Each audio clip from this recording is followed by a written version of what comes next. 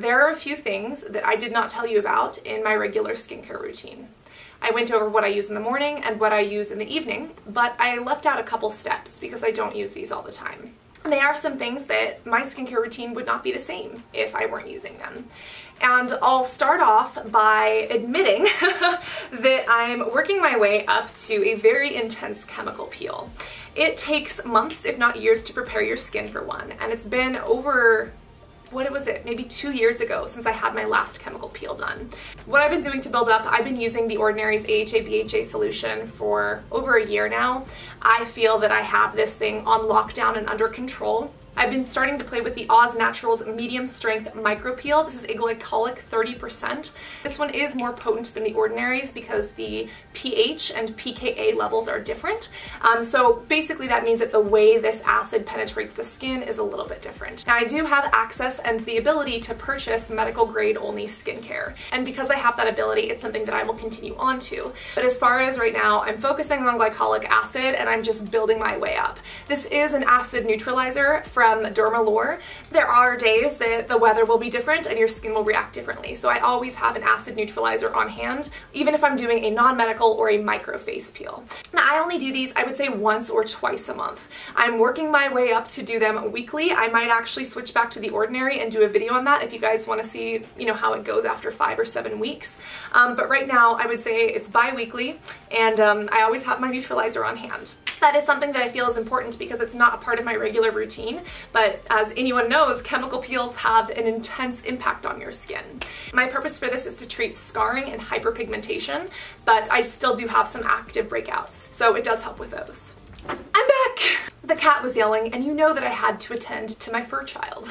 These are the Zitstickas that I've been using on and off. The holidays are a time that I definitely don't eat as healthy as I should, and my body personally reacts very viscerally to things such as high glycemic foods, aka foods that have high sugar, or if I'm eating a lot of processed stuff.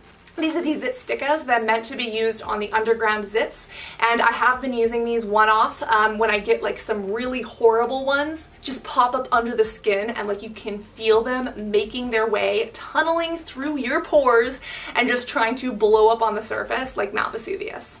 And these are supposed to stop them before they get super gnarly. When you break down the cost, they are expensive. They end up being like $3 a patch. So they're not something that I play around with because they cost a pretty penny. But they are something that I really like. They have these micro darts or micro needles, so they actually stick into the skin and then dissolve over like 2, 4 to 8 hours. And for emergency situations or super painful situations, I really love them. I've done an entire video on them right here, so if you want to see that, this is where you can find it. Face masks are also a regular and probably my favorite part of a skincare routine. I love face masks because they stay on longer than a cleanser, so they actually have a chance to work and do what they need to do. But they're also fun. It kind of forces you to sit down and to relax. For me, I like doing live streams or taking selfies. I have like a private Acne Warriors Facebook group, and we do a face mask Monday, which is really fun. If you're interested in joining, it's by application only, but I'm happy to consider if you want to apply. This is the face mask that I'm currently using. This is also the one that I used all winter last winter. It's the Teami Detox Green Tea Blend Face Mask. It has kaolin clay and green tea. I started using this last year because of Dr. Dre, and throughout the rest of the year, of course, I switched up my skincare, but this is a really fun green clay mask. It's kind of like the Indian Aztec Healing Clay 2.0. You can purchase it at Ulta, which is great because it's convenient. and has bentonite clay, kaolin clay, organic matcha tea, vegetable blends, vitamin E, and a bunch of ingredients that my skin really likes. So because it's the winter, I'm back on this bad boy. I have spoken about this before, but I notoriously hate eye creams. There are maybe 3 out of 100 eye creams that I've seen within my professional skincare experience that I would ever recommend. And it's because most eye creams are crap.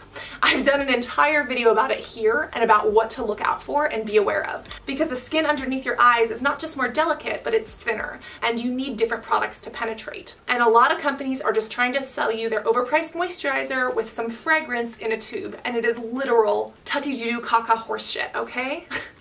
So I notoriously hate eye creams. However, I am currently using an eye patch, and I am considering trying an eye cream. This is a huge moment for me because I don't take these things lightly. And also you have to know what you're treating. Are you treating the under eye color, such as purpleness? Are you treating bags and puffiness, or are you treating wrinkles? All of those three are dramatically different issues, and one cream is not going to fix them all. So I'm considering trying this one. It's the Avocado Retinol Sleeping Mask from Glow Recipe. I like some of Glow Recipe's other products, and the ingredients in here seem good. My favorite under eye cream to date is probably from Michelle, the Remarkable Retinaldehyde Under Eye Cream. This seems like a potential little sister to it, so we're going to see how it goes. But currently I am not using that, and what I am currently using are these Wander Beauty eye patches. These are the 24 karat gold little eye patches. I actually put them in a cold environment such as a skincare fridge or refrigerator just to cool them down before I put them on my eyes. This is not an everyday occurrence.